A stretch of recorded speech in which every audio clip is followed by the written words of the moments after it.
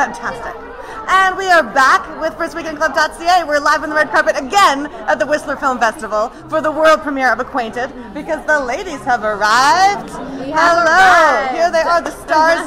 The lady stars of the film are here. Tell us, what can audiences most look forward to this evening? What do you think they're going to be surprised by? I think they're going to be surprised at like the raw honesty of what relationships can be like in your mid to late 20s. Laysla is our star, our leading lady, and I'm going to pass it on to her because... I'm interested.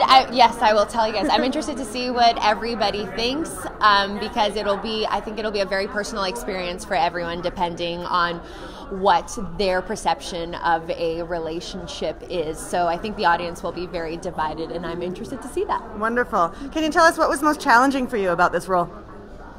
Ooh, just digging into those emotions and going in real deep. I think you guys will see that. That's always the toughest part, I think, about being an actor and playing roles that are so raw. Fantastic. How about for you? What was the most challenging for you?